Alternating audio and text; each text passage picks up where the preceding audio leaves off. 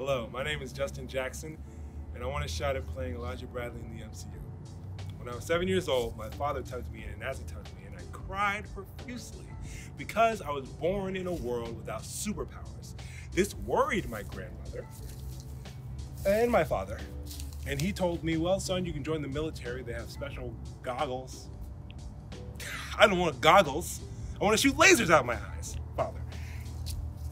He didn't understand, but it did give birth to my love for Marvel and acting, because it was the closest thing I could get to being a superhero.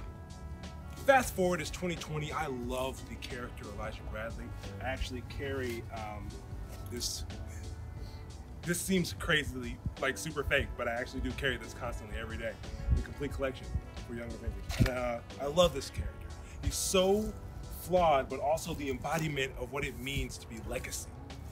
And I love that. And we also both are living with our grandparents. We're both fighting. I'm doing Brazilian Jiu-Jitsu and Krav Maga at the time. And we're both throwing weapons. I'm throwing knives and throwing stars. But it was amazing to have that correlation. Then summer 2020, I'm in the streets of Louisville, Kentucky, protesting police brutality after the murder of Breonna Taylor.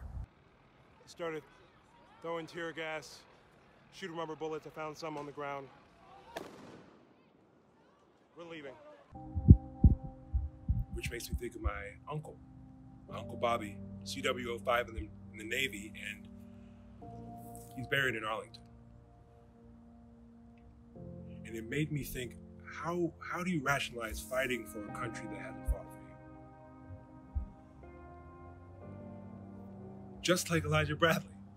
So I find myself a mentor to talk about it.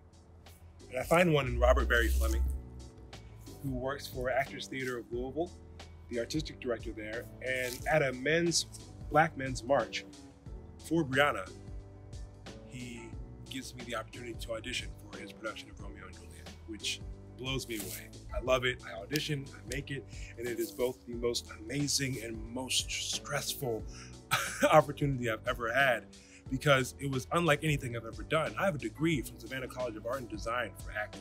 I've done acting. I've done plenty of shows. I've also done stand-up comedy, which is extremely difficult, but I know how to feed off energy. I love feeding off that energy.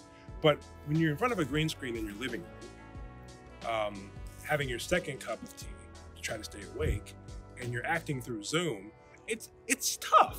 It's harder than you think. It gave me a lot of lessons. It taught me a lot of lessons that you can only learn when you're behind the enemy lines, you know? All that to say,